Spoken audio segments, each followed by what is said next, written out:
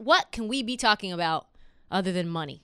We're talking about the Utah Jazz, folks. We've talked about Shaq versus Spider. We've talked about Donovan Mitchell going cold during very important moments and whether the Utah Jazz can actually win a title, which I don't think that they can, even though this new Anthony Davis news makes me very confused. Not a lot of love for Utah so much this year, but this is a love for Utah segment. So that changes right now. Utah may be the most fun team to watch in the league because they are free money. Oh, yeah. Easy money sniper. The Jazz are a gambler's wet dream. Like an ATM machine, you don't even have to put your card in. Yeah, they really are. Just spit out money to you. Doesn't matter who they play, when they play, where they play, how much the spread is. Money. Free money. Just like go and get them. You don't even need to watch the game. You don't need to sweat it. They're like up 7 at halftime, up 20 by the end of the game. In Milwaukee, in LA, at home, doesn't matter. Just lay on a beach, get a massage, and collect your Utah Jazz money. Rinse, repeat. So how good have they been for gamblers? I mean, enough that I'm making a gambling segment in the show that's not about X's and O's, not about nerd shit. Historically good. We haven't seen a run like the Utah Jazz are having in 30 years. That's how good. Take pleasure in that, because this shit is not coming around all that often. 19-2 against the spread in 21 games. Holy shit. It's nuts. 1 10-0 stretch, 1 8-0 stretch, which is where we currently are right now, folks, in the middle of this hot streak. What is going on in Salt Lake City?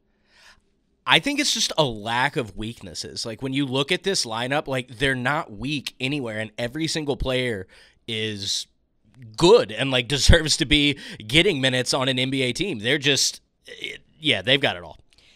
The emergence of Jordan Clarkson. Yeah. He has taken that. He was like a quote-unquote sixth man for them. Signed that deal, and he put 40 on Ben Simmons' head. 40. They are a top 5 offensive team, top 5 defensive team. I'm not going to bore you with the numbers, but they're incredible on both sides of the ball. And when they decide it's beatdown time, like they did a couple of nights ago against the Clippers, it's clamps. Yeah. Like, you can't even get a shot off. Like, you are running around like a 5th grade boys basketball team, like trying to shoot from your hip, and like you've got that one big kid on and he can just block the shit out of you. That's the Jazz. They just clamp. They are a buzzsaw. The Clippers were tied going into the fourth quarter, and then the Jazz decided, you know what? It's time for us to stop playing around with these fools. 10-0 run, they never even got close. I mean, you would think that a buzzsaw like that would get all of the attention from gamblers, right? That would inevitably balance things out, and then Vegas would change the lines, and then things would not be so good for us. Increase the spread, making it impossible for us to beat the line. But no, that's not what's happening. The biggest reason for that is crazy.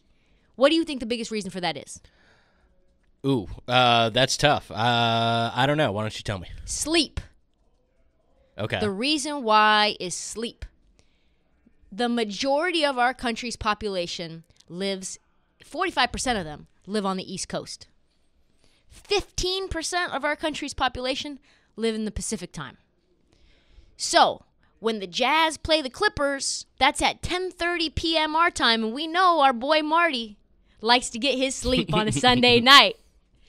So there's a lot of folks like you, and that is even more weighted towards the sports fans of the world. So even more than 45% of folks who watch the NBA are on the East Coast. 15% of sports fans or less in that Pacific West Coast time zone. Who knows how many of those people are gamblers? So that East Coast gambling bias is real. This is a trash area time zone to watch sports in. It is maybe the worst time zone to watch sports in. I have to go to bed at 1:30 a.m. just to watch the Jazz. And then, since West Coast teams play more games within their conference and in their division than anywhere else, that translates into a ton of weekday games that start at bedtime.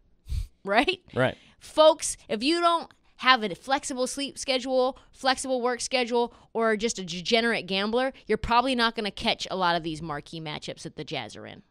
On top of that, the Jazz, as we know, I've slandered them enough times, they're not a sexy team. They're not a traditionally sexy market. Like what's going on in Utah, like Mormonism. Right, yeah. And mountains. And like some wacky woman who's putting on a referee outfit and like creating these little bills for Donovan Mitchell. So if this was the Lakers or the Clippers or the Celtics, for example, that were hot, oh, I mean, this line would have closed up like... Yeah, I mean, the Utah Jazz will always have a boring connotation on them, whether it's fair or unfair. Yeah, and I think it's very, very unfair now. That's the branding of it all. So this is so crazy. This is a couple of examples of how crazy this is. On February 9th, Celtics, slumping, went to Utah.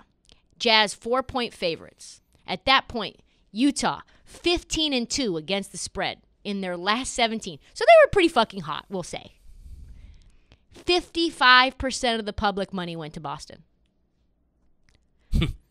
Then, and of course, Jazz won by 14. The next game, February 12th, Bucks went to Salt Lake City. And Utah was a 2.5 point favorite. And you know what? 60% of the money went to Milwaukee. Holy shit. And you know what happened then? And at that point, that Utah was a team that was 16-2 in their last 18 and straight up and against the spread. And again, Utah won by 14. And yet, these lines are still tiny. Doesn't make any damn sense. So no one believes in them because why? As Nate Robinson would say, they're Utah trash Utah. Yeah. Mormon capital of the U.S., like one of the worst arenas to be a fan in, rampant polygamy, whatever. Utah, not a state that you're thinking about when you're looking for an exciting, sexy basketball team. So don't sleep. Folks, I don't care if you're a casual fan or not. If you want free money, until things start to level themselves out, if you want as close as you can get to a sure thing, bet the Utah Jazz. Cash it. This league, responsibly, of course. This league